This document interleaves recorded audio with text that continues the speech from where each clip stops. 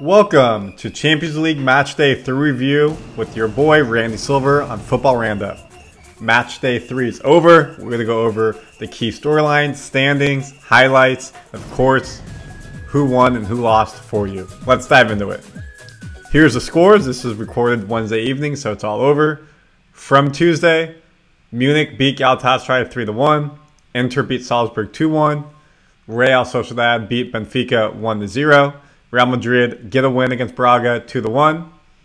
PSV Eindhoven tie Lens 1-1, and Lens beat Arsenal. So there you go, a couple of USA players on that team as well. United beat Copenhagen 1-0. Onana, what's his name? Onana, game-winning penalty kick save. Harry Maguire with the header goal to outcast potentially per se. Good for them. Arsenal with a 2-1 win over Sevilla, and Napoli 1-0 win over Berlin. Their main striker, Osman, is out for about a month and a half. So Napoli, we'll see how they do continuously without him. But big win there. From today, Barca beat Shakhtar 2-1. Feyenoord beat Lazio 3-1. Celtic Atletico Madrid tied 2-2. Atletico got a red card in this game and they were able to hold on. Dortmund beat Newcastle 1-0 in the group of death. The other game in group of death, PSG pretty easily, you'd have to say, beat Milan 3-0. RB Leipzig beat Cervena 3-1. Royal Antwerp lose to FC Porto 4-1. And Man City go into Switzerland and beat Young Boys 3-1. So how does that look for the table? Munich is sitting comfortably in the table with 9 points. Next game, if they win and Galatasaray lose, or Man United lose, whatever, they're basically going to qualify.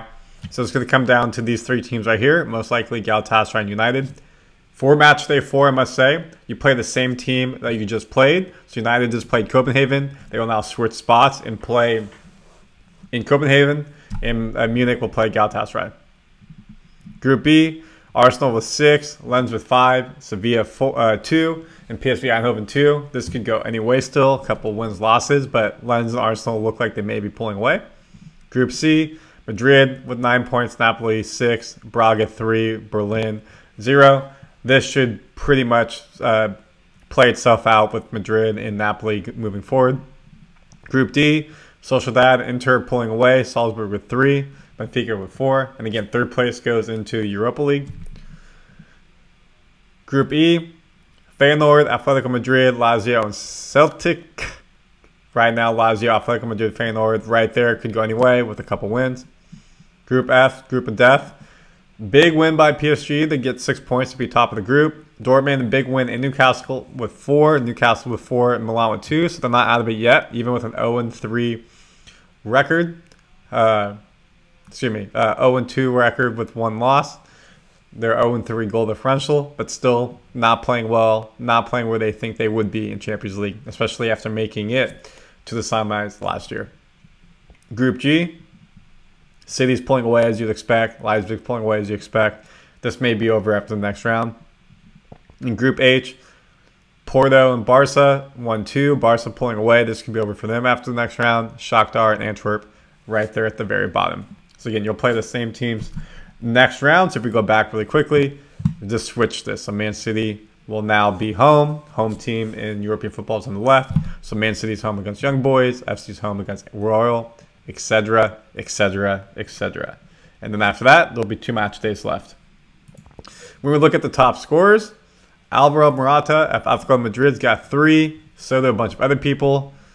Bruns Mendez, Evelson, and he had a hat-trick today, by the way. Gabriel Jesus. So you can see a bunch of people down the board have 3.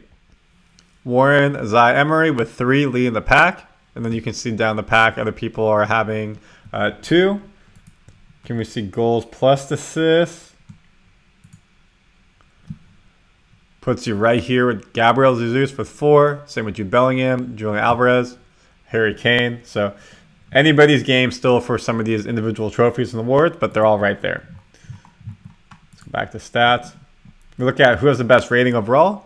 Gabriel Martinelli, 8.76 from Arsenal, goals per 90 minutes. Julian Alvarez, whenever Haaland comes back, a couple of injuries come back, he will still be playing. Him and Haaland looking deadly at their partnership. When we look at team stats, Best team rating right now is City, 751. They haven't lost a game yet, which makes sense. Same with Munich, same with Madrid, but you can see that they're a tad higher. Munich's averaging 3 goals a match, same as City. Goals conceded, Real Sociedad, 0.3. That basically means they've only conceded 1 goal in 3 matches, which is very good. Same with Barca. Newcastle's a little bit above there. Possession, as you expect, City's right there. So the cream of the crop is moving up to the top, as you would expect. That's your overall Champions League Matchday 3 review. Come back here for Europa League. We'll dive into the scores and we'll dive into the standings for you. Of course, we have all your football news here, breaking down the big storylines, headlines, and so much more on Futbol Round-Up. I'm Randy Silver. Thank you for watching. Have a great day.